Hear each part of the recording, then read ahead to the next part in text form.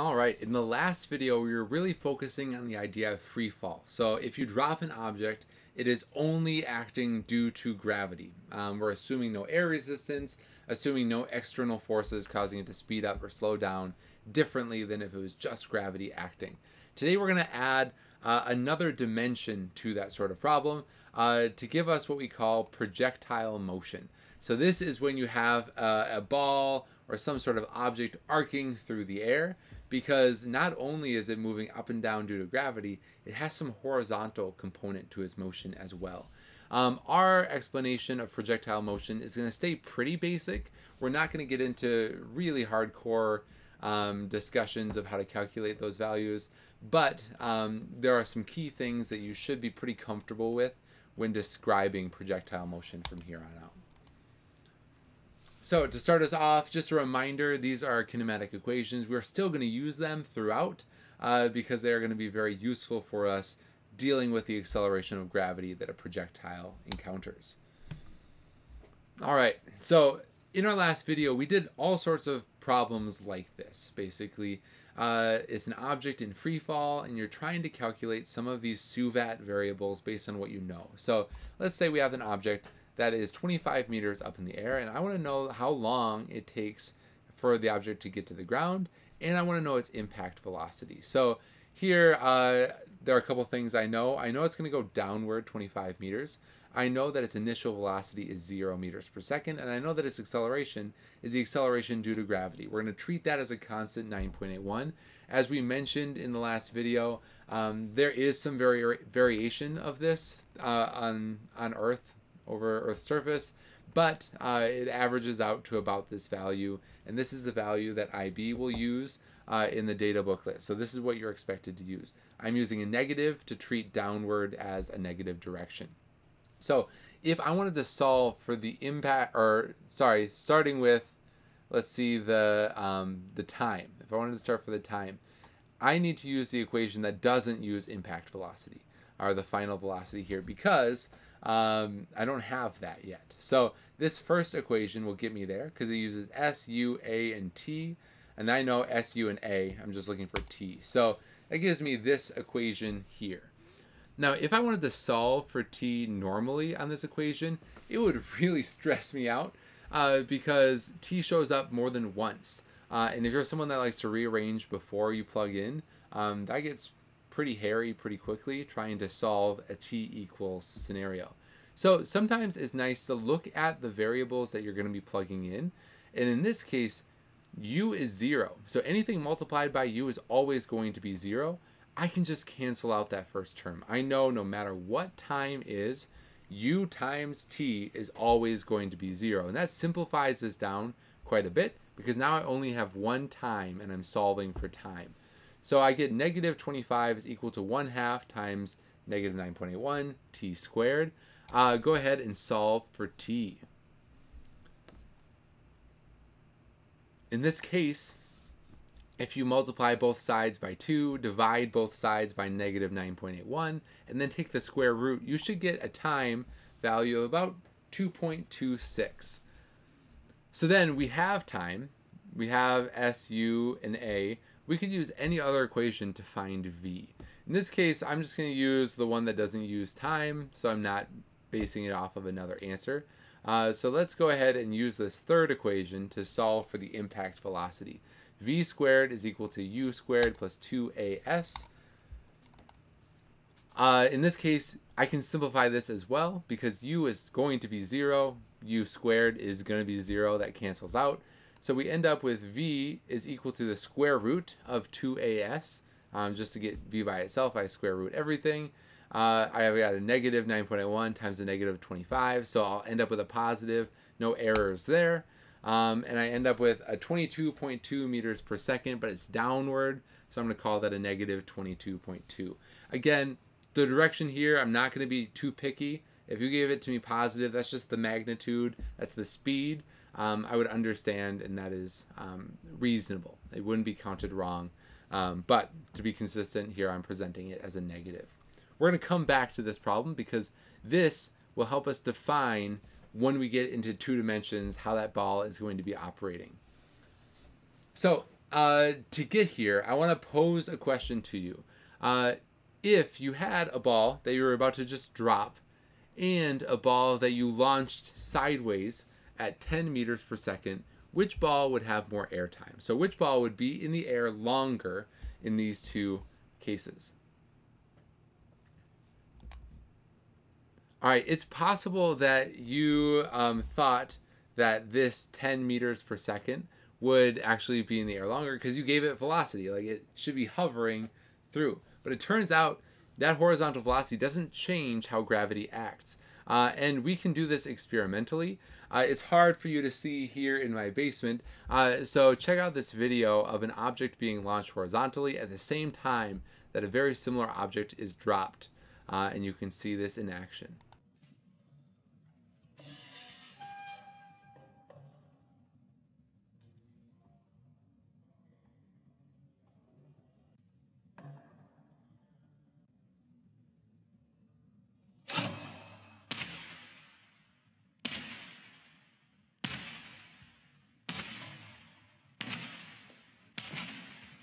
That is so satisfying. Let's watch that again.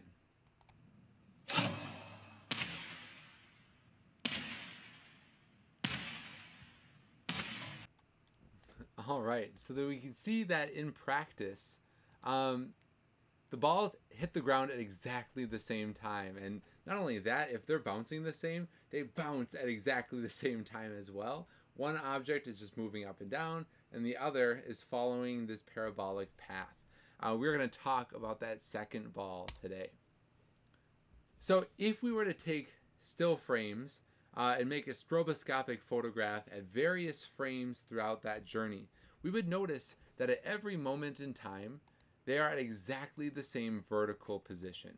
Obviously, one is traveling horizontally as well, but that vertical position is tracking all the way down, and that is because gravity is accelerating these downward at exactly the same acceleration. So because the only horizontal is perfect, or the only velocity is perfectly horizontal to begin with, its initial vertical velocity is actually 0, just like this ball that drops. So we can look at an object in free fall, and we can look at an object that is moving at a constant horizontal velocity. Those are two types of motion that we've talked about, we've graphed.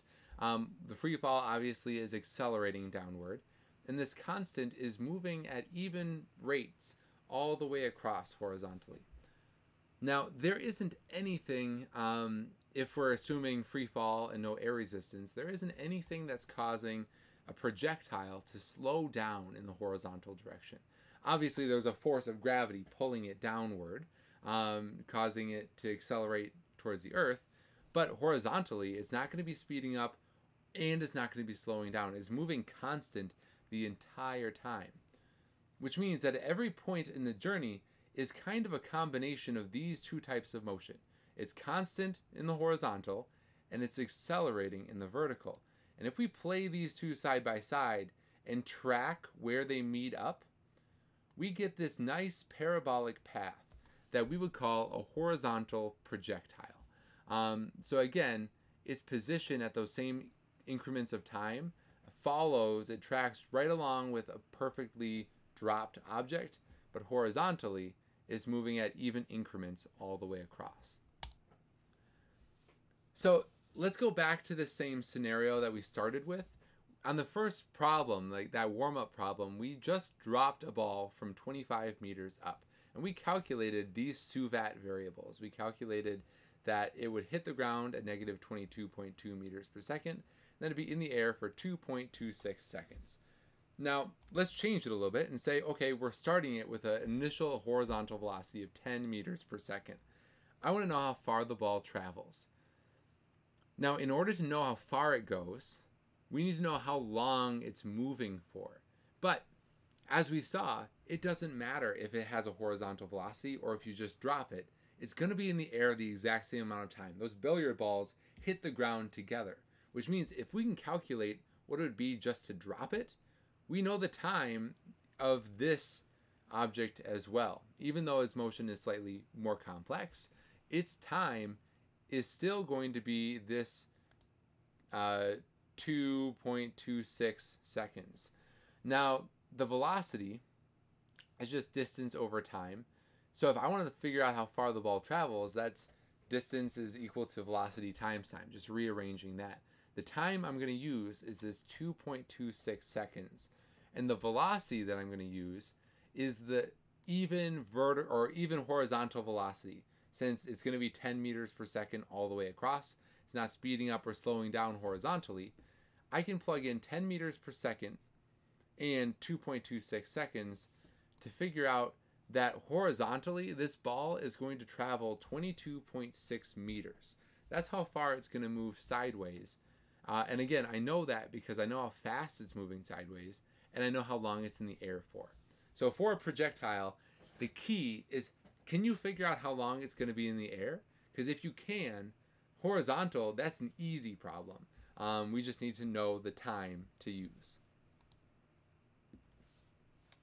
So as a reminder, one-dimensional motion has a couple different possibilities. We could have an object like throw a baseball up in the air and it slows down until it gets to the top.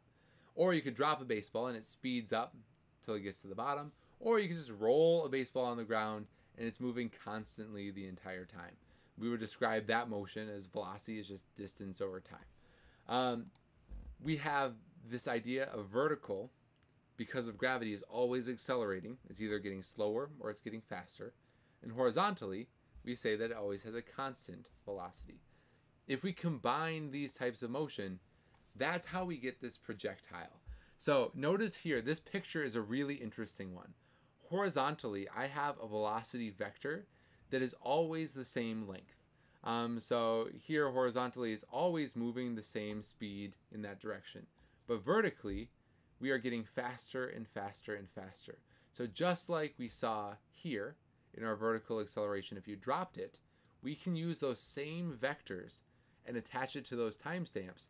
And then the vector here in red is the actual velocity. It has some part that's vertical, so it's as tall as the vertical is, and it's as long, as wide here as the horizontal is, which means it forms a diagonal that would connect like the sides of a box. If you were to combine this with the vertical going up, you can get a two-dimensional projectile. You can launch something up in the air. Its vertical velocity gets slower and slower until it comes to a stop, and then speeds up in the negative direction. And horizontally, it's always exactly the same.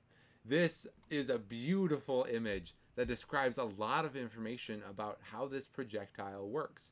This red vector, again, is the instantaneous velocity in the direction that you would expect it to be following that parabolic arc. And we can get that by combining this vertical and this horizontal. And again, here, if I were to simplify, once you get to the top, it's the same thing as if it's a horizontal projectile. It's going to take just as long to get to the ground as if I were to just drop it. So the last concept that I really want you to get a hold of and kind of understand is, how does the path of a projectile help you predict how long it's going to be in the air for? So if you have two objects here, you have two projectiles, projectile A and projectile B. They both land in exactly the same spot.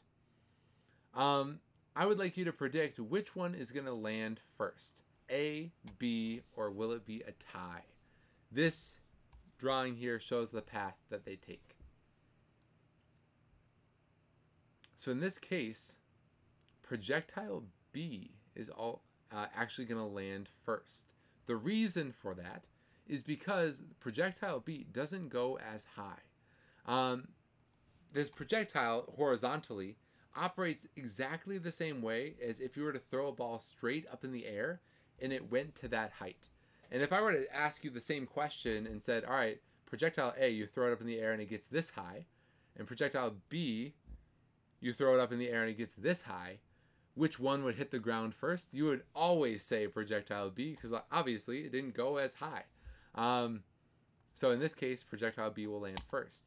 If I combine this with another concept here, and let's say they don't land in exactly the same spot, projectile A doesn't go as far. Projectile B, now which one do you think will land first? Turns out that projectile B will still land first because the only thing that affects airtime is an object's vertical velocity and its height. So the more vertical velocity an object has, the higher it will go. In this case, more of the velocity is vertical for object A than it is for object B, which means it goes higher than object B does. So it's going to hang in the air longer, even though object B goes farther.